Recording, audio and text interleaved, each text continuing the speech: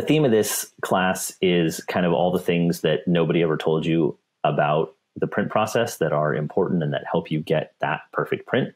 And then at the end, as promised in the email, we will go through and kind of put all this to work and go through a step-by-step printing in Lightroom and or Photoshop. So feel free to post your questions over on the side. I know we get a lot of questions on this, so we'll kind of have to pick and choose as we go through. But let's get this kicked off.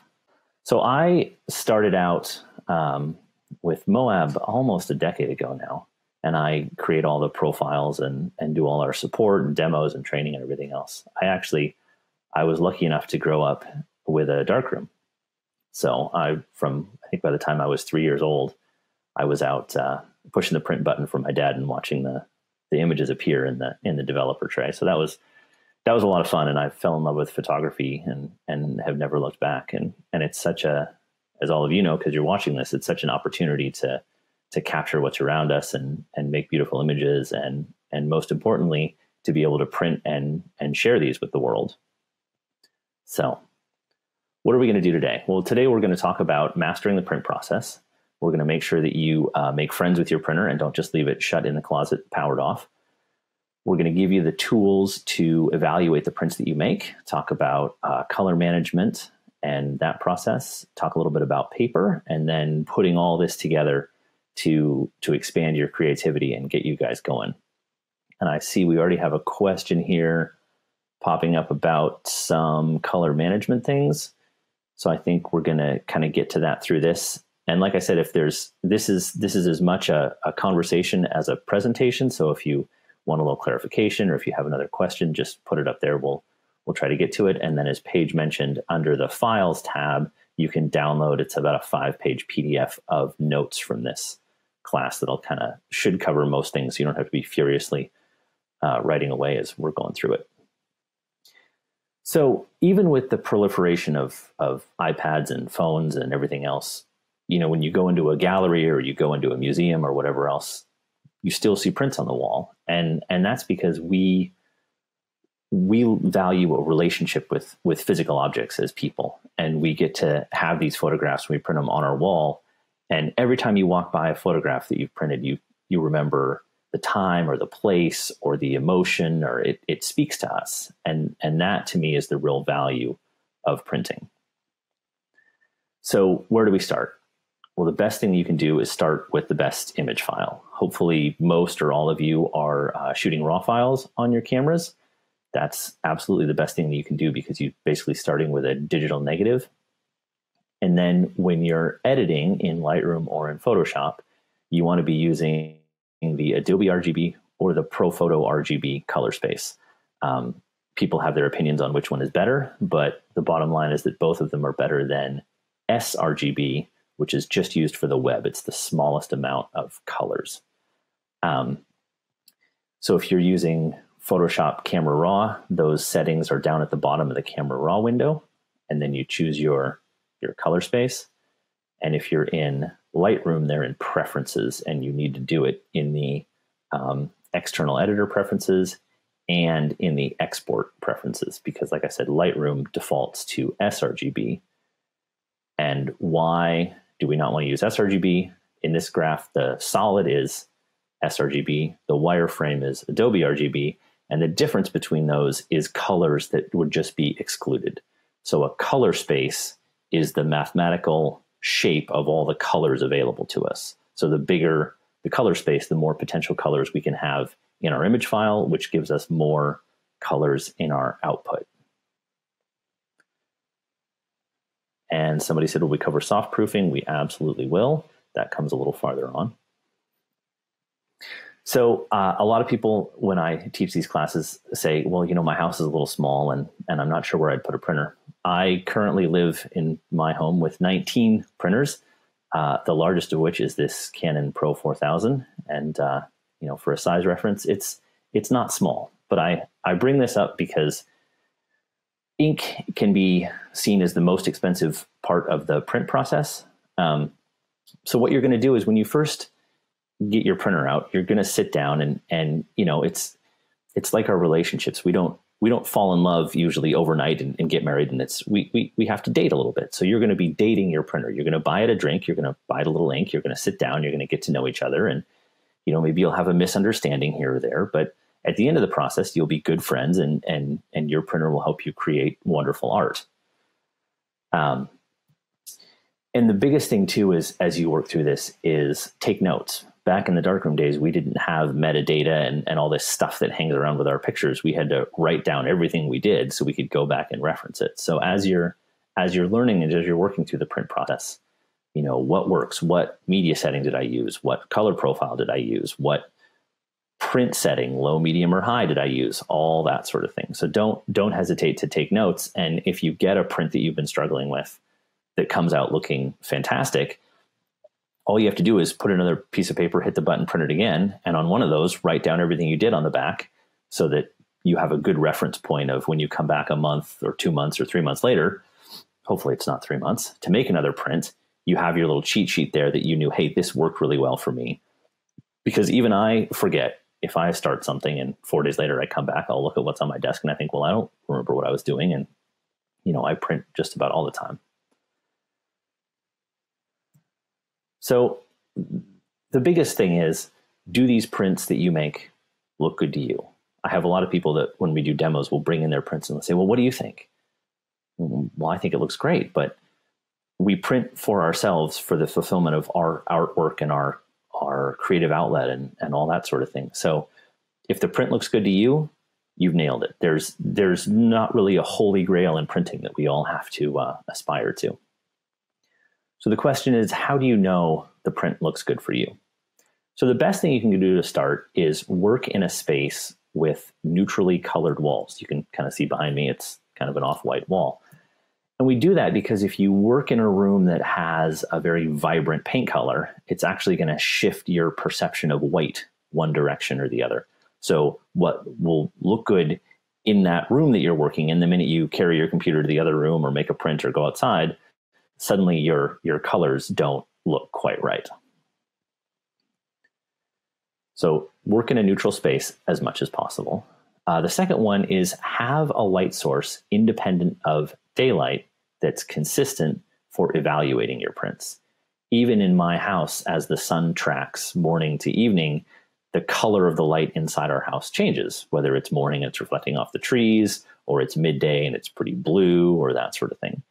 So you want to have a good light source. And what do we mean by a good light source? Either a good old halogen bulb or a high quality LED bulb. And what you'll see a lot on light bulb packaging now at the store is something that's this CRI, color rendering index.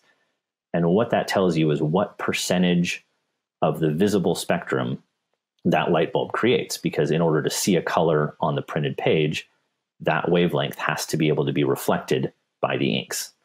So as an example, a halogen bulb is hot because it creates infrared that's outside the visible spectrum that we feel is heat. But because of that, it fills the entire visible range of light. At the bottom of this graph, an 80 CRI LED means that it is 80% of the visible spectrum. So you're missing reds and you're missing blues. And so if you're using a light bulb that you don't know the quality of, or that you just had to run out and buy quickly because something burned out, you might be missing a lot in your prints. So some of these nicer LED bulbs can be $20, $30, but you only have to buy one and they do last an extremely long time. There's a company based in California called Sora that makes very good LED bulbs. And not only can you spec your beam angle, but you can also get your color temperature. So 2700 degrees is a very warm white, 3000, 4000, cooler white, 5000 is daylight. So for print review, usually 3000, somewhere around 3000 is good because you figure most people are going to be looking at prints inside a house. And so you want that print to look good with a sort of an incandescent, warmer white bulb. If you want to be really exact and match everything up, you would use a 5000 degree bulb, but then you're relying on the fact that all your lighting in your house might be gallery lighting or something like that. So whether it's a halogen or whether it's a high CRI LED, get yourself a reliable light source that's the same morning, noon, and night to look at your prints. And Evan, maybe you're going to get to this coming up, but we do have a question. Do you calibrate your monitor to the paper's brightness and tone manually? Yes. So sometimes this is a question that comes up. You actually don't ever calibrate your monitor to the paper, because then you could, well, I suppose I take that back. You could, but then you would only ever print on that paper. So you'll calibrate your monitor to a specific standard and then adjust the brightness, and you should be all set. And we'll get to that in a few slides. And I think somebody's also asking about monitor color spaces, and we'll talk about that in a little bit as well. So you're working with neutral wall color, you have consistent lighting, and now you know that whatever you print out, you can trust your eyes and trust what you see, because you've given yourself the best review capabilities.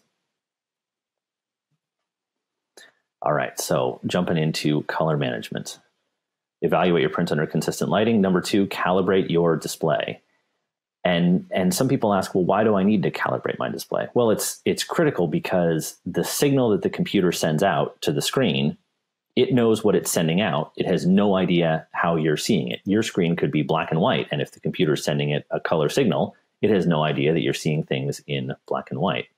So what calibration does is you put a device on your screen that reads a bunch of different color patches and says, oh yeah, that yellow is correct, or that green, it's a little too forest green. We got to make it a little more, golf course green.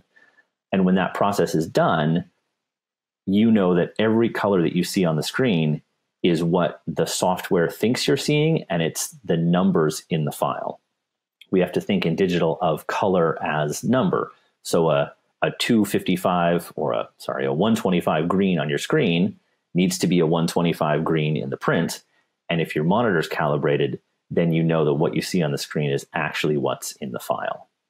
And somebody asked if my monitor has a limited gamut. So what that means is laptop monitors, they're better now than they used to be, and other inexpensive monitors. If we go back to the color space that we talked about, every screen will be able to show you sRGB, that smallest color space. Fancier monitors will give you what they call 99% of Adobe RGB. So almost that full larger color space that we looked at.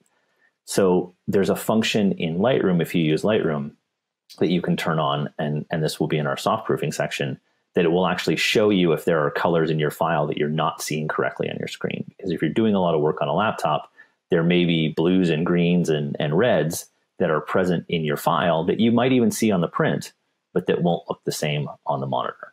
So if you're calibrating, no matter what screen you have, you are doing your best to guarantee that what's on your screen matches what comes out on your print.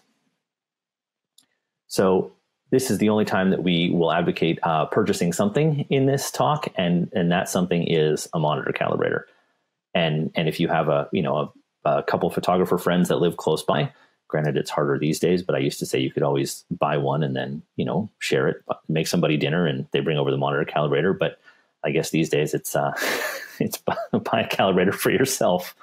The X-Rite, the i1 Display Studio is generally all the calibrator you would ever need. I think they're somewhere around $150, $160, depending on what the sale is. But they're pretty straightforward to use, and the software walks you through most of the settings. And then the other thing you can do is if you work in a room that has big windows or a lot of directional light, you can make yourself a little monitor hood, and that helps isolate what you see on your screen from all the other light in the room and helps keep the colors a little more accurate. It doesn't matter what paper you're printing on in terms of how you calibrate your monitor. What you're going to do is in that software, it's going to give you a recommended brightness for print. The number is 160. And so you'll select that, you'll finish the process. And then the best thing to do is to, maybe make a small print of a file that you're familiar with and kind of compare them. Because if the colors are going to be accurate no matter what, because the job of the monitor profile and the output profile is to ensure that. But what a lot of people struggle with is brightness, because every year monitors get brighter. We haven't been able to make paper any brighter for quite a while. So you'll find yourself increasingly darkening your monitor to match your prints. Now, there's nothing wrong with after you're working on your photos to turn the monitor brightness back up to do your email or your web searches or whatever else. Just make yourself a little note that says, hey, turn the brightness back down to whatever the setting was before you go back and do more printing. And Evan, do you recommend spider calibrators?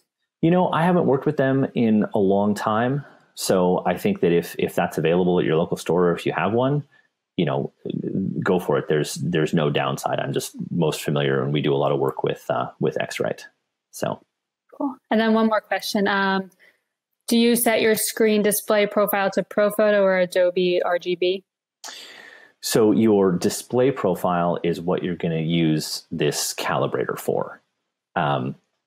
You wouldn't set it to an Adobe RGB or a ProPhoto RGB because that's a color space, and that's going to be the hardware part of the monitor. So that's not something that you can control. And there's no monitor out there yet that does more than Adobe RGB.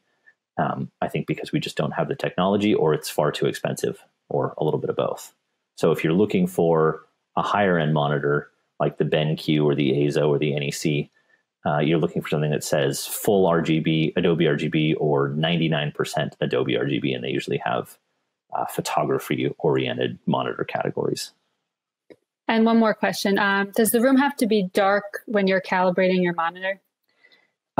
It doesn't. If the sun is shining on your screen, I wouldn't calibrate it then. I'd wait for that to pass. But average ambient light is not a problem for a monitor calibrator. It kind of sits against the screen and sort of seals off the sensor, so it doesn't get a lot of incident light from outside. And somebody's saying, if I make the screen brightness what the calibrator suggests, the screen looks too dark. And that's entirely possible. The double check for that is to make a print and see if that print really matches your screen, because that's the telltale sign that, hey, I've got my monitor set to the right brightness. So we've calibrated our displays. Next is to use an ICC profile or a color profile when printing. And this is what we'll also call an output profile, because it's the profile that you apply when printing, when outputting your image.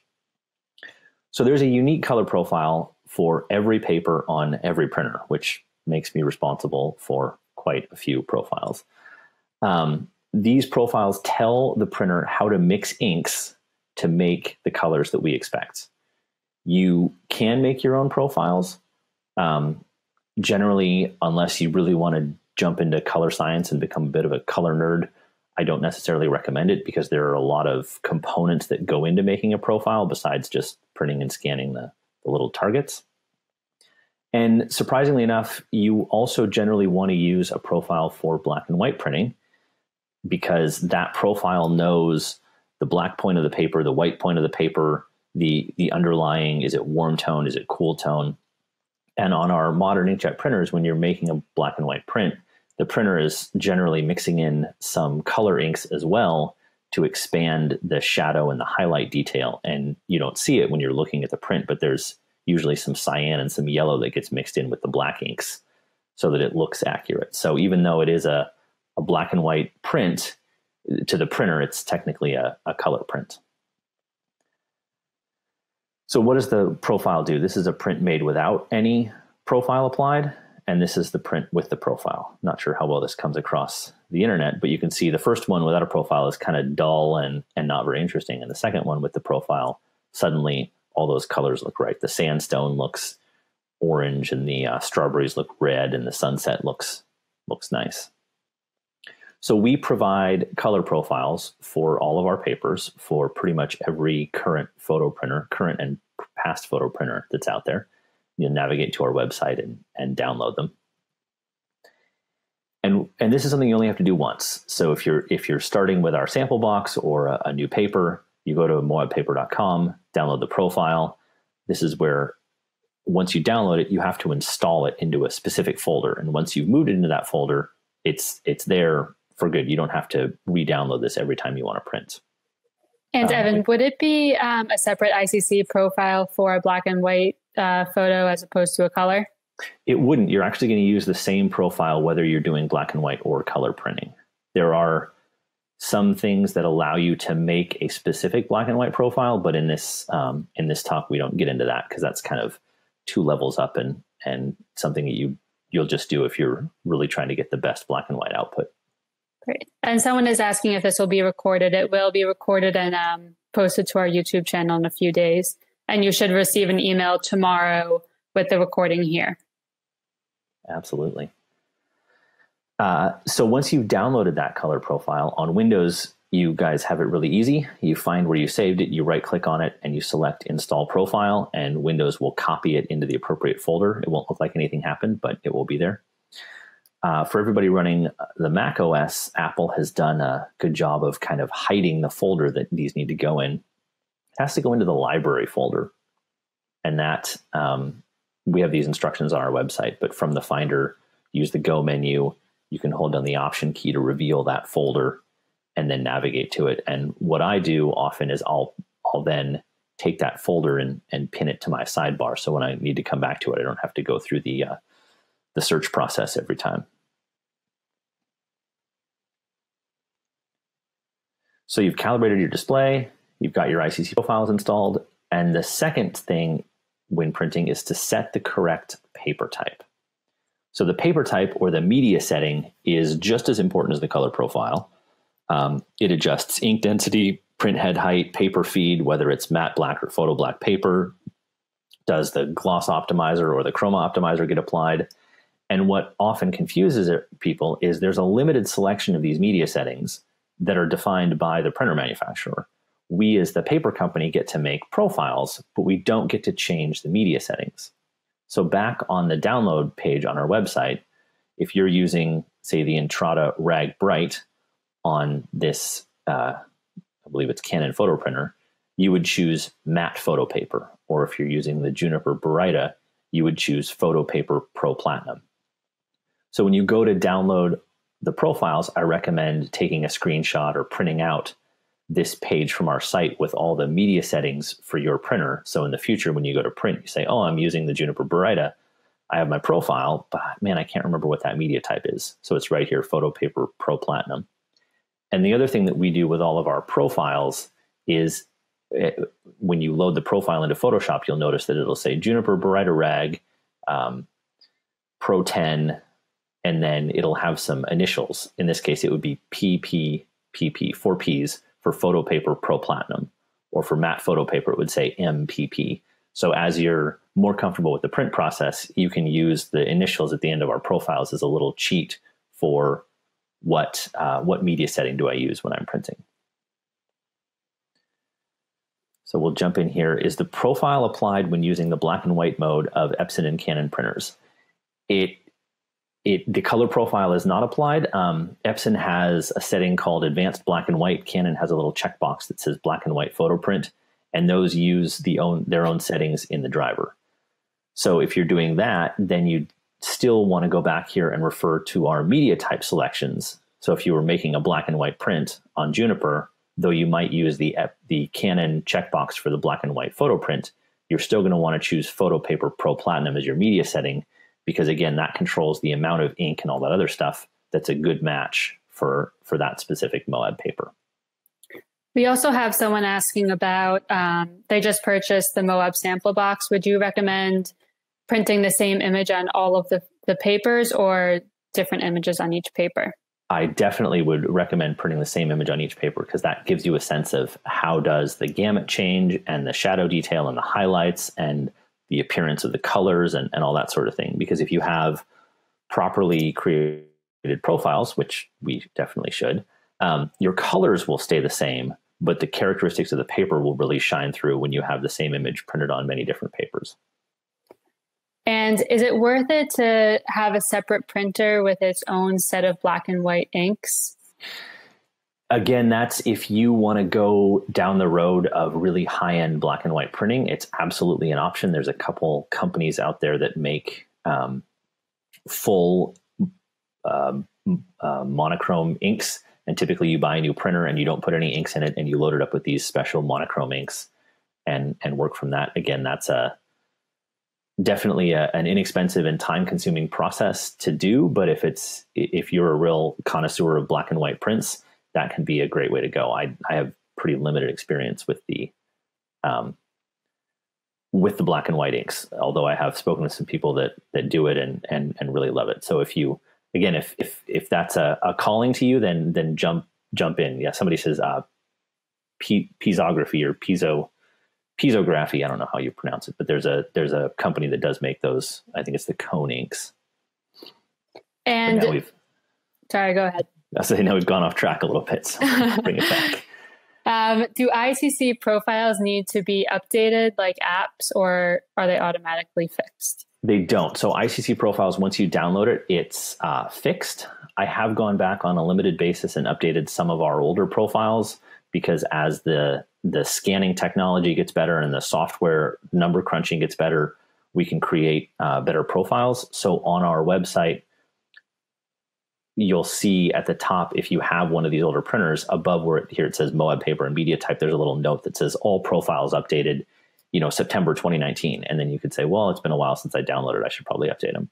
But for the most part, especially with the last 2 generations of printers, what we put out is pretty much as good as it can get.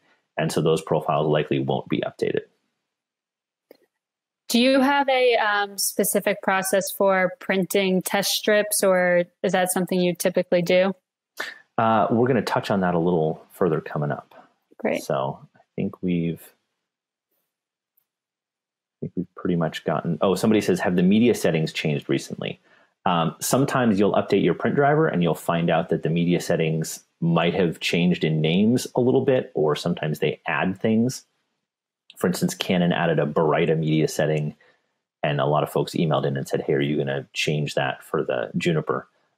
Generally, we don't, because we've gotten a great result using, say, Photo Paper Pro Platinum for the Juniper, but that is something that I try to evaluate as it comes, and if that were a better result, we'd update it.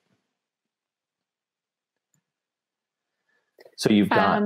sorry, one more question. Yeah. Is the ICC profile depending on the driver of the printer?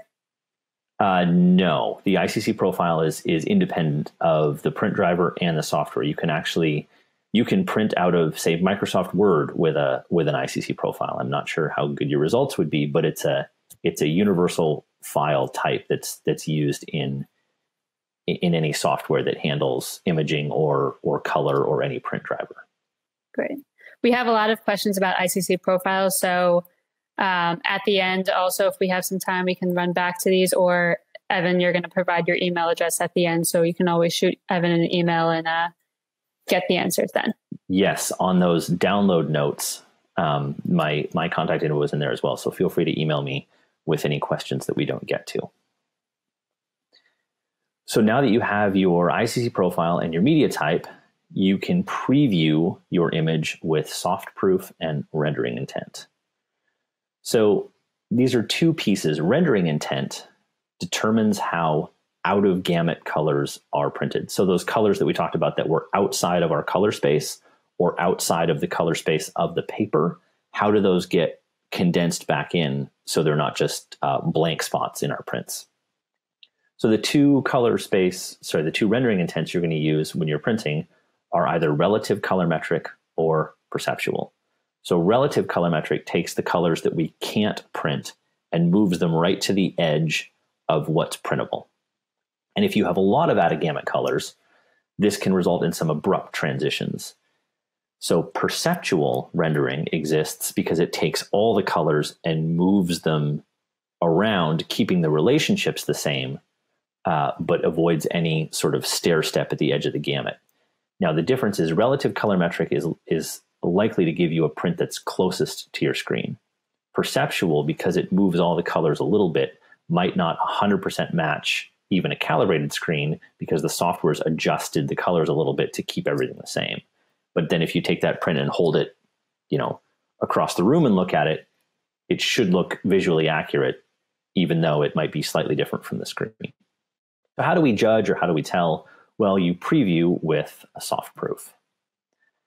So why do we soft proof? Well, looking at this, the solid is our Juniper Baryta rag printed with an Epson P5000. That's the full color space that's available. And the Juniper is a pretty high gamut paper, and the Epson P5000 is a very high gamut printer. So that's kind of pushing what's available to us with inks and paper. But you can see in Adobe RGB, there's a lot of data out here, a lot of colors that we can't print one-to-one, yellows and greens and purples and dark blues.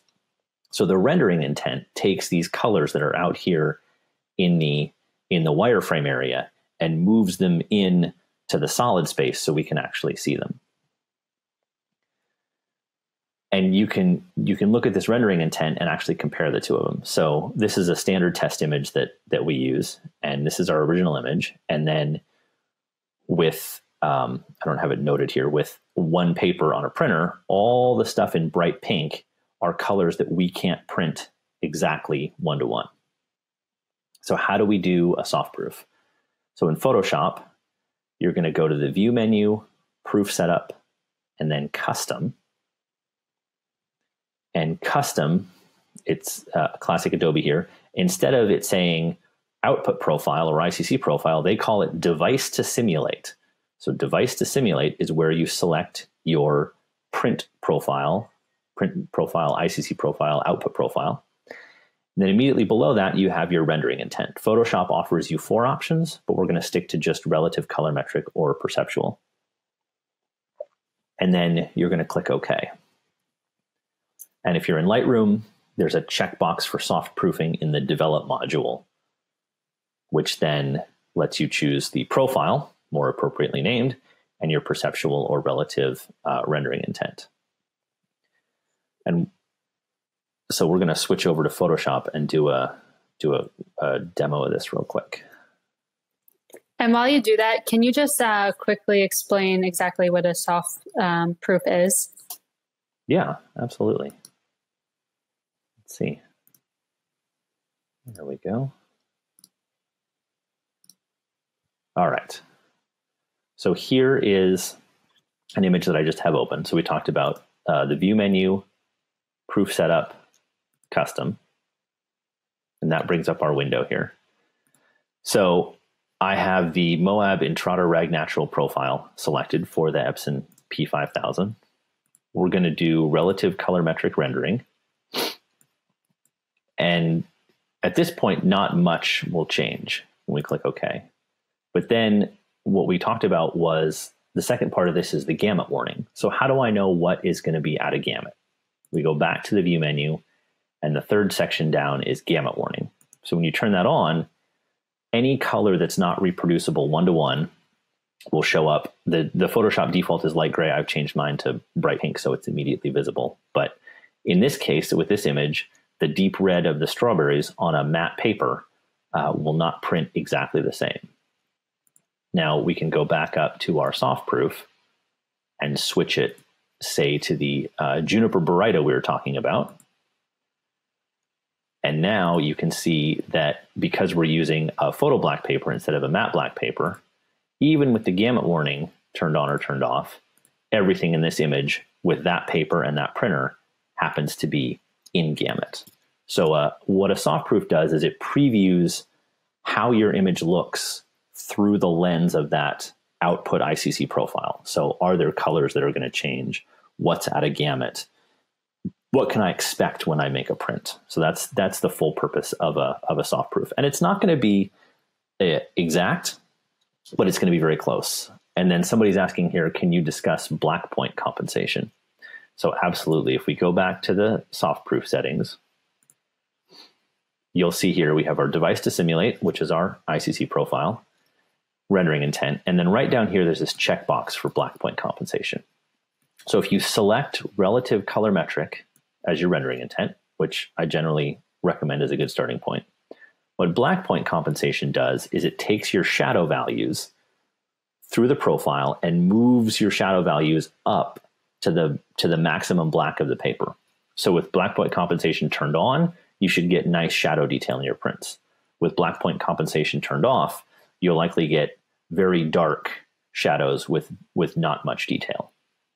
If you're using perceptual, again, because perceptual moves and adapts pretty much all the colors, you don't need to use black point compensation. It won't make a difference in the print. So it's just, if you're using relative colorimetric, always check that box for black point compensation. And whether you're printing out of Photoshop or Lightroom, in terms of the soft proof and the image quality, they're the same. Adobe, as far as I understand, uses the same software in the background, no matter what Adobe application you're using. And yes, Oliver asks, would you then change the paper if the gamut isn't correct? So that's an artistic decision that you'll make. We use often a matte paper or a cotton rag paper because it's a little more subtle, a little softer surface. But if you're trying to print, say, a really saturated sunset, and a lot of those colors are out of gamut, unless you want a painterly sunset with maybe a little less gamut, you might switch that to the Slick Rock Pearl or the Juniper Baryta that does have a larger gamut, so you can really accurately capture all those colors. So if you have an image and you think, well, I'm not quite sure what I want to print it on, you can perform that soft proof using a couple different paper profiles and see how that image might change depending on what paper you use. And there's another question. Will there be a difference between relative, colorimetric, and perceptual if all the colors are in the gamut in either? There may be a very small difference, but it should be pretty subtle. And that'll depend, I think, on how much shadow detail you have and that sort of thing. And how will someone know which papers has a higher gamut to print on? So we'll touch on this a little further, but any photo black paper or glossy paper will typically have a larger gamut than a matte paper because glossy papers reflect more light and they have more of a direct reflection. So we see that as a little more saturation and a wider gamut just based on how that paper reflects color. How do you fix out of gamma colors? So to fix out of gamut colors, generally I leave that up to the rendering intent and the color profile, because your goal in editing that file is to retain as much color detail as you can until the end of the process. 10 years ago, we had a smaller gamut inks and to some degree smaller gamut papers. So if you edited a file a decade ago and you eliminated a lot of colors to match the output profile of that time, well, if you then go print that file now, you'd be missing out on all those advances in color science and inks and all that sort of thing. So always adjust your files, and we go back to the very beginning, in Adobe RGB or ProPhoto RGB, and work with the best file you can until you print it, because let the software in the ICC profile do the gamut calculations versus you trying to do it manually on your screen. And then which drive should you be using, printer driver or software driver? And when and why? Which driver? Let's see, I reset the chat. So you'll always have to download the printer driver to run your printer. And then in terms of a software driver, I'm not quite sure what they're asking about that. All right, so we're back. Let's see, hopefully everybody is back online. So to finish up our talk about soft proofing, this was our original image file. This was the Moab Juniper Baryta on the Epson P5000 we talked about, large gamut paper, large gamut ink set. And then if we switch that to Intrada Rag Bright, which is a matte cotton paper on the Canon Pro 10, which has a smaller gamut in the inks, you can see from the soft proof differences, the out of gamut colors increase a bit on the Pro 10. So this is, again, like we said, it's a tool for evaluating papers. It's a tool for troubleshooting your prints. If you get a print where you think, gosh, that one red rose or whatever, it doesn't look the same. Well, there's a good chance that red rose might be out of gamut on the paper printer combination you're using. So just like it was in the soft proof, rendering intent is also something you'll pick in the print window. In Photoshop, it's in that first color management section after you pick your printer profile. In Lightroom, it's in the color management section of the print module. And again, just like with the Lightroom soft proof, you pick your profile and then either perceptual or relative rendering. So we previewed, and then as someone asked, back in the darkroom days, we made test strips. Well, you can't really make test strips anymore, but you can make comparison prints and absolutely use the same image when you're making comparison prints. And if you want to, you can use a kind of a technical evaluation image like I've shown in a lot of these samples, or just an image you've made that has good contrast, good shadow detail, good highlights, nice color. You want something that kind of pushes the abilities of the paper and the ink. You don't just want a print that's all just midtones that will look good on anything. So here's somebody, in place of saying the driver, which do you suggest, printer manages colors or imaging software manages colors? So in order to use one of our ICC profiles, you have to select software manages colors. So Photoshop manages colors, Lightroom manages colors, Capture One manages, I don't know what their text is. Because if you say printer manages colors, then you've lost control over your output profile. So now that we've gotten this far, how do we select papers and how do we pick papers?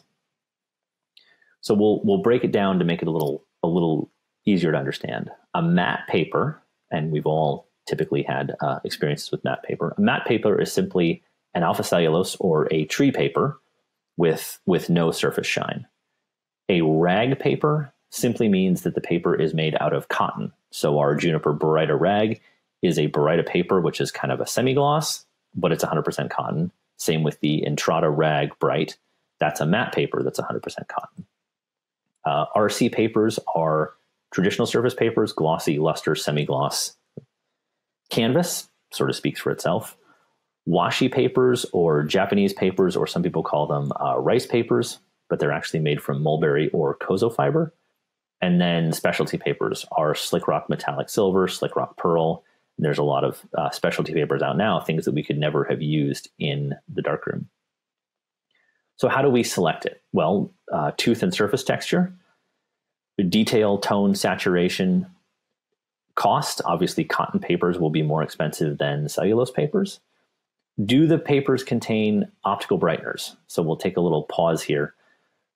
Cotton and wood pulp are not inherently bright white in their natural state. So a number of papers, optical brighteners are added, and an optical brightener takes ultraviolet light and fluoresces it or reflects it back to our eyes as visible blue light, which makes a paper look whiter.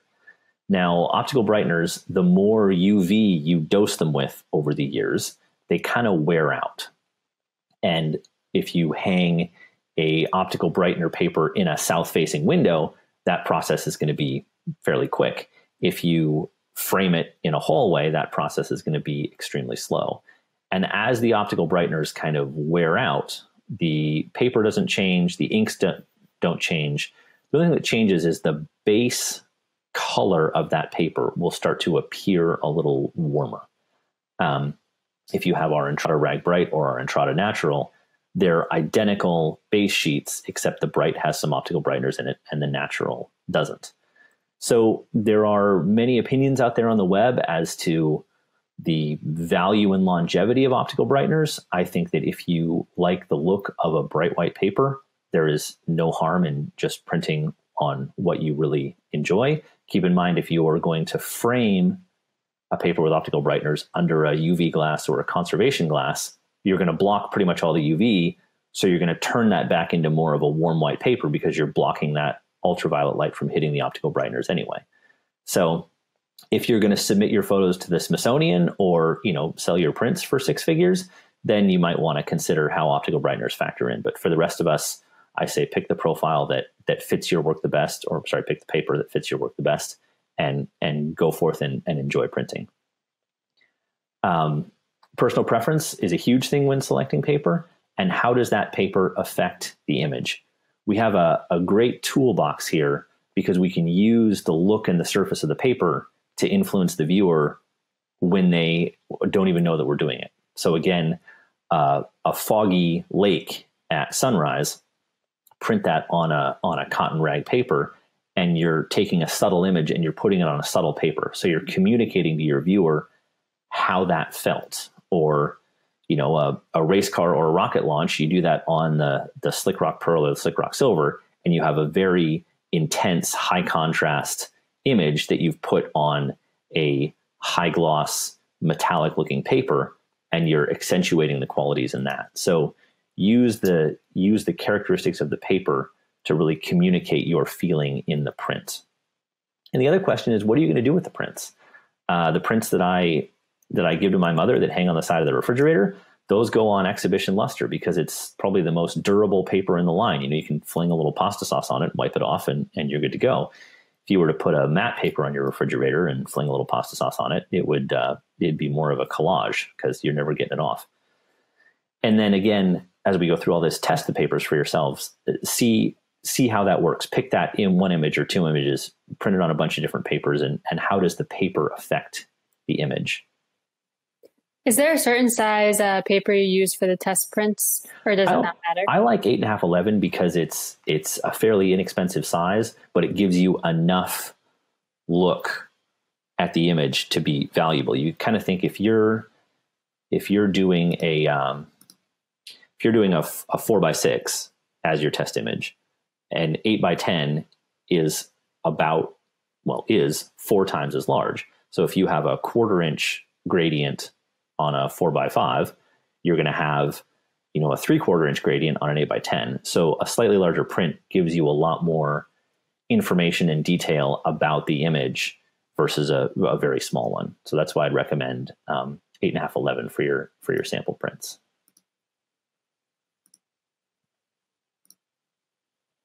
So the other question, how long will my prints last?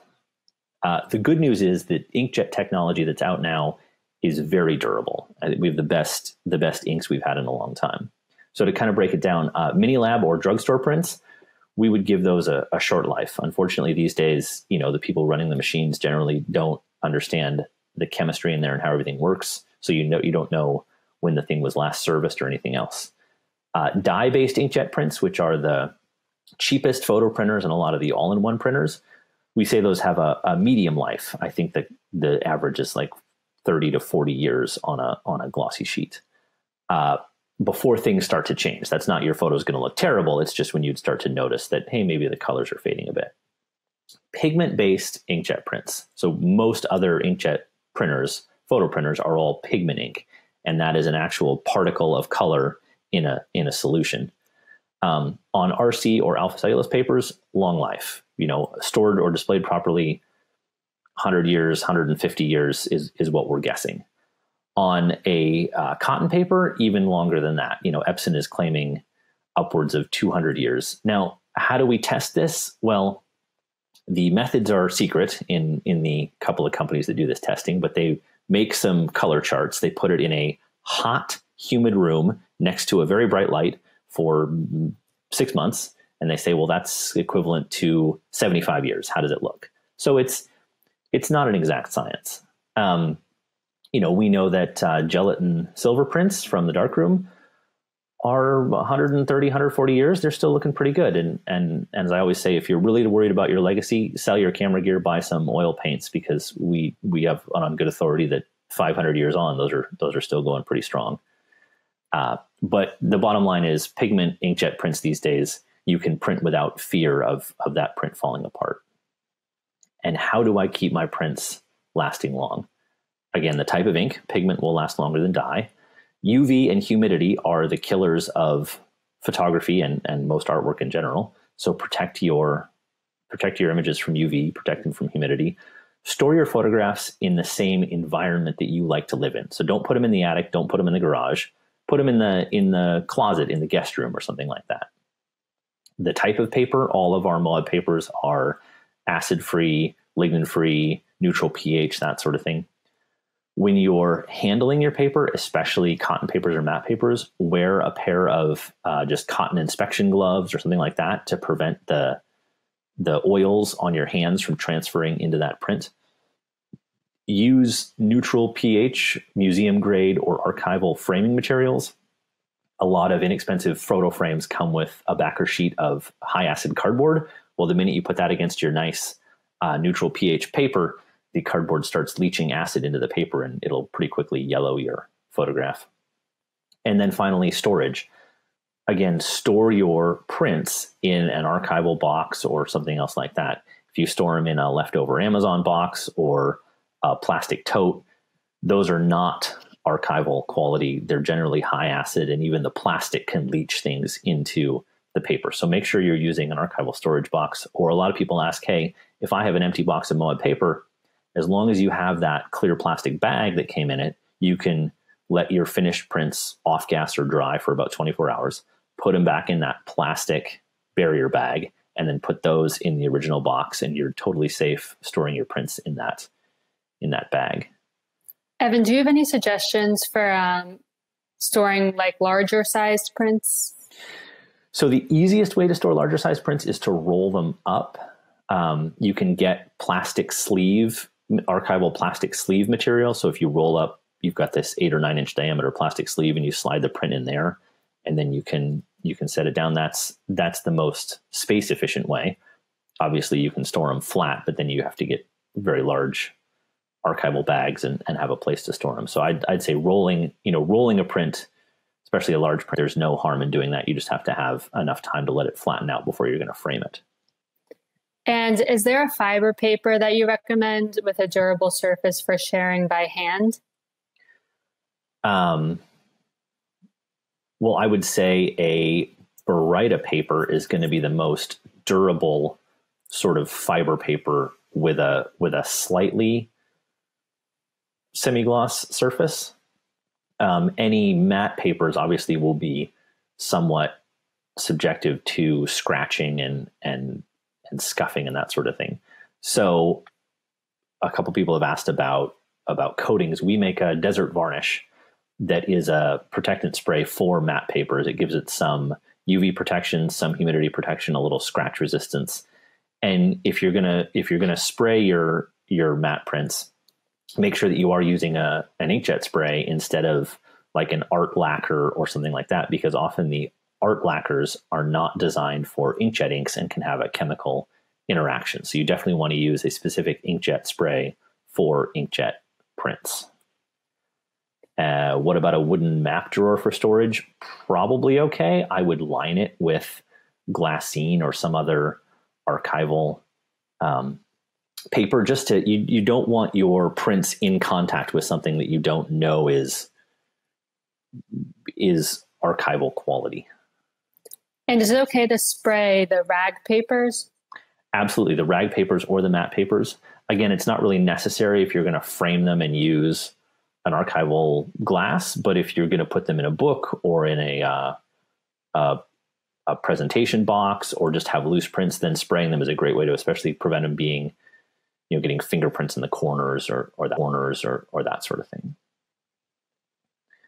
So again, extending your print longevity, UV glass, archival box for storage, watch your humidity, allow for drying or what we call off-gassing.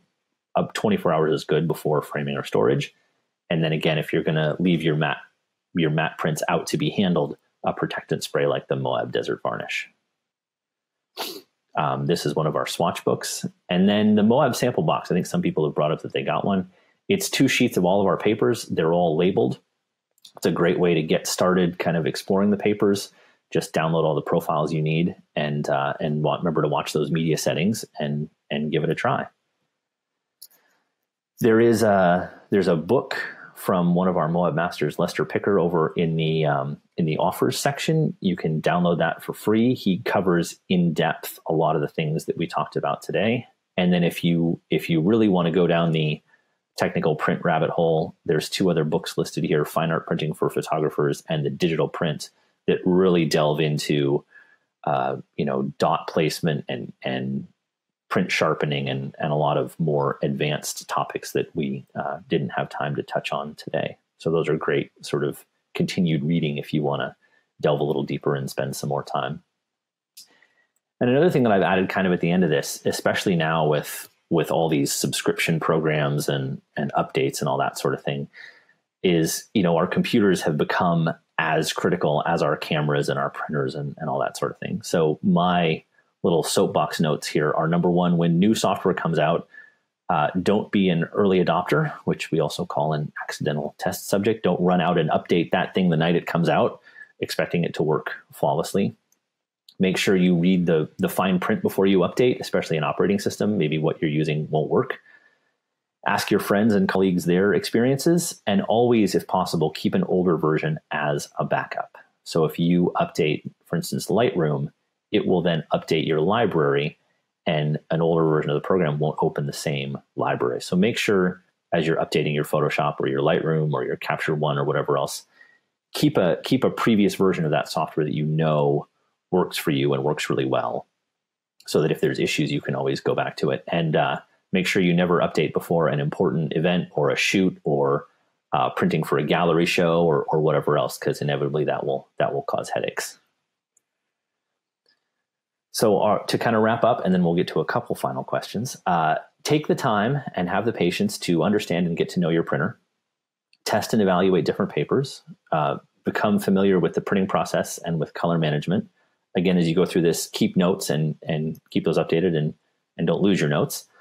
And the biggest thing is ask all these questions. So, we're all here together as a creative community and as a printing community. And sure, we sell paper and we appreciate when you buy our paper. But my job and my goal is to also be a resource to say, hey, I'm stuck at this point. Where do I go from here? I think if you have a printing or a photography question, and you give yourself like a 10-minute timer and you do your web searches, and if your question isn't answered in 10 minutes, pull the ripcord on that parachute and phone a friend, or if it's a printing question, send us an email or whatever else, because this, we will all elevate ourselves on collaboration, and there are no stupid questions in this. I still, from time to time, put the paper in the printer upside down and get a really interesting modern art print on the back of a coated paper. So no matter how far we are in the process, we all still make mistakes, and use this to make printing part of your creative process.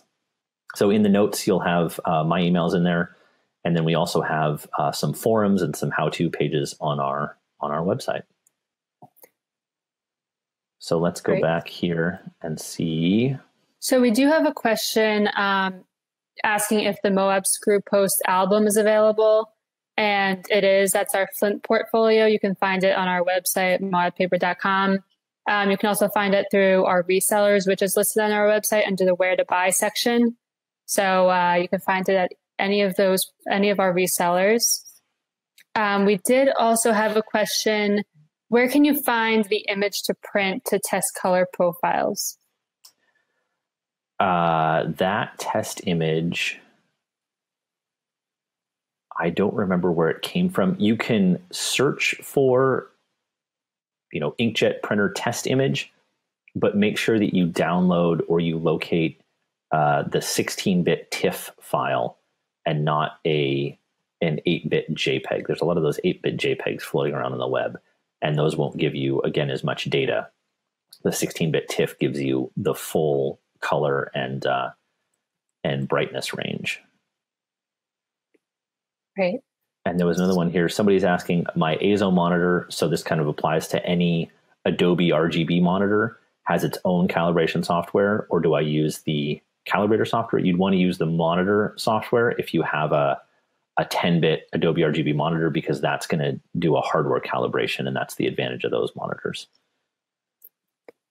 Alan's asking about if you have a Canon printer, their new image prograph series, the 1000, 2000, 4000, we can make custom media files for that, and we will be doing that sometime this year. Canon's updated that custom media ability a lot, and it's real stable. So we'll probably be doing that for some of our papers now, but it'll be a couple of months. And someone is asking about which double-sided papers that we have. Yeah, so for a calendar, I would say most of our matte papers are double-sided. We don't have the dual semi-gloss anymore, which was a double-sided semi-gloss paper. So you'd want to look at probably the Entrada 190. It's going to be a little lighter weight, but should be more durable than a cellulose matte paper. But then if you're doing a calendar, you probably do want to spray or coat those prints so that they don't rub on each other and scuff as people are turning the pages and flipping it back and forth, looking at all your lovely photographs. People have been asking about image print rip. For those of you that know what it is or are asking about it, it's a very good piece of software. Again, if you're doing a lot of printing and it would benefit you, absolutely. It's, for those people that are printing more casually, it's kind of another added expense. So if it would help, it is a great piece of software. And it looks like Jim Rosselli added a link to the test image. So if you want to check it out in the chat, then it's linked there. Oh, perfect. Thank you very much for digging that up. Does it make any difference whether you print from a TIFF or a Photoshop file? It does not, as long as they're both, at the same bit depth. We just recommend a TIFF for archiving or for sharing files, because TIFFs are sort of finalized version independent image files, whereas a Photoshop file, if you have layers especially and you send that to somebody with a different version of Photoshop or something else, that file is not guaranteed to show up at the end the way you see it on your end. So TIFFs are best for longevity archiving or for sharing files.